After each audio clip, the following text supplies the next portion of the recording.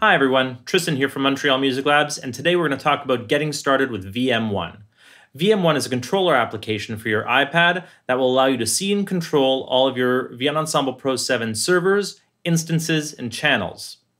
Now, VM1 is actually two applications. There is an iPad iOS app, and there is also a desktop application either for PC or Mac. In this case, we're on my PC. And I'll pull up a view of my iPad right now. And what you can see is that it says no servers found. And the reason for this is quite simple. I'm not running the helper app. So I'm going to boot the helper app here. And now we can see that it is connected to PC1. If you look in the top right corner of the iPad, there it says connected to Tristan's PC1. And then it sees two servers. It sees my PC1 and it says my MacBook Pro. So if I click on my MacBook Pro here, we can see that I've got two instances loaded there. And if I come back, I can always just swipe to go back. I can click on my PC and I can see that there are no instances loaded. So I want to take this time to take a look at some of the overall features and what you can do with VM1. Starting with the PC1 local. I already had brass and strings loaded on my Mac, so now I want to maybe create something on my PC. So in the bottom left corner, there's a little plus button, and I can hit that, and now I can draw up some, let's say I want to create a woodwinds instance.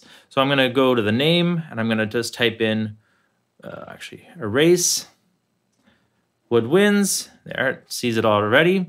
Color, I'm going to set it to red.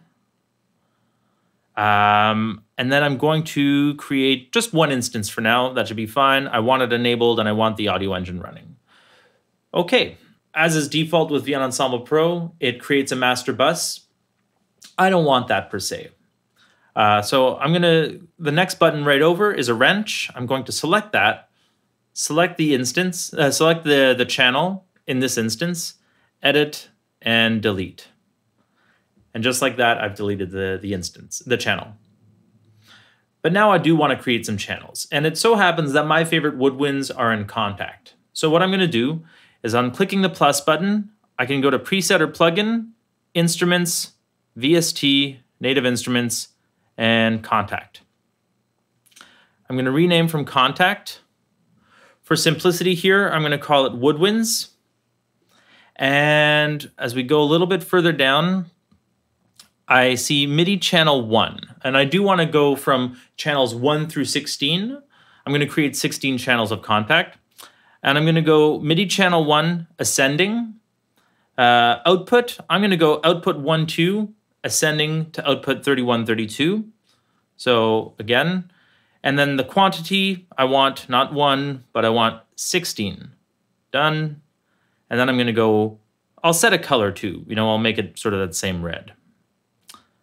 And I'll go add. And just like that, I've created 16 channels of contact, all in the same Vienna Ensemble Pro 7 instance. They're all colored, numbered, and labeled accordingly. So 1, 2, 3, 4, and output 1, 2, 3, 4, 5, 6, 7, 8. And of course, the naming convention was woodwinds, and so it added 1, 2, 3, 4, 5, and 6, etc. Now, if we come back to the iPad, we'll see in each of the four corners of these little buttons that represent the channels, right? If we look in each corner, we're going to see something different. So in the top left, we'll see 1, 2 on the next one, 3 on the one after, 4, 5, 6. This corresponds to the channel ID, which is seen here. So 1, 2, 3. And if we look at the bottom left corner of the buttons, we'll see a little keyboard. This means it's an instrument track. We also have icons for folders and for auxiliary channels in VEP. In the top right, we see, I'm just going to go back to the mixer view here. In the top right, we see an enable and disable button. This will completely disable or enable the channel, either taking it out of RAM or putting it back in. So by tapping that, we'll see it goes grayed out, and it also goes grayed out on VM1's interface. Tapping it again will just bring it right back. And then of course in the bottom right, we can see the color of the channel. Now, let's say I wanted to go back and see something that was on my strings or brass. Well, one thing I can do is I can just, again, swipe back. I can see what else is going on, on my PC. Maybe I want to add a new instance. Let's just add one like that. Okay, great. But maybe I want to just reference what was on my Mac. So I can, again, swipe back to see all of my servers, can select my MacBook Pro. Likewise, when looking at instances on a server, I can see the instance ID, a color, whether or not the audio engine is running in the bottom right, and whether or not it's enabled or disabled in the top right. And I can disable those if I like.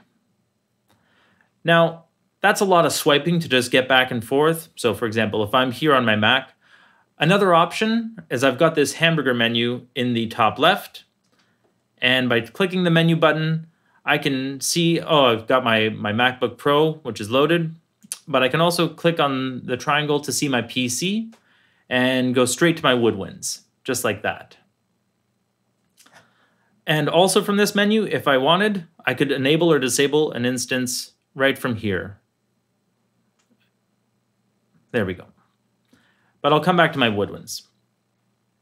Maybe I added too many here, so if I want, I can, again, select the edit button, the little wrench, select all, edit, and delete. And so this is really a quick and easy way to interact with all of your channels, whether you're creating a template, editing a template, starting a new project that's maybe not based on a template. This really provides some quick, easy functionality, especially if you're working on multiple servers. For those of you who have 3, 4, or 5 servers in one setup, this makes it really easy without going into screen sharing monitors, keyboards, and mice, and so on. One last thing I'd like to look at here is if I create a channel and I just go, okay, instruments, VST, native, contact. Great, we'll just create one for now.